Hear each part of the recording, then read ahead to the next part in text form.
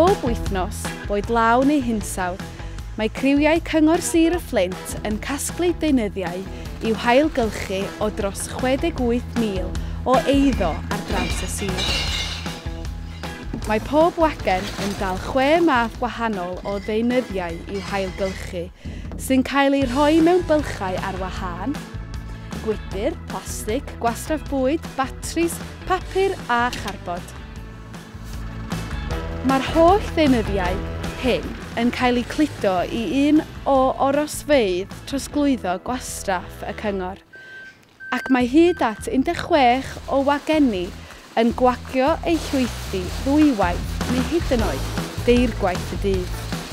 Yma caiff y bagiau bwyd eu rhoi mewn sgipiau i'w gorchwyddio, sy'n cael eu cludo i safle treulio anaerobig i greu trydan a meithynau pridd.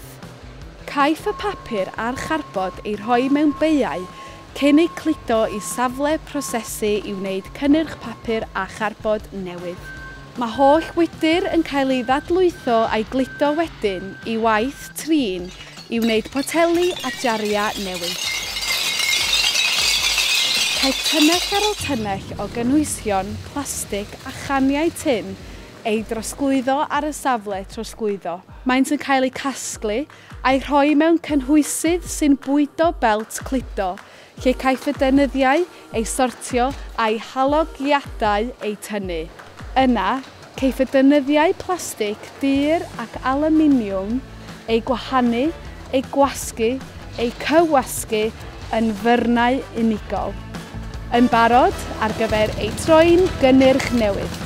Gyda chefnogaeth ein preswylwyr, mae Sir y Fflint yn ailgylchu 70% o'r holl wastraff a gasglir, sy'n golygu mai ni yw'r un o'r awdurdodau gorau yng Nghymru am ailgylchu. Ond, gall bob un ohonom wneud llawer mwy.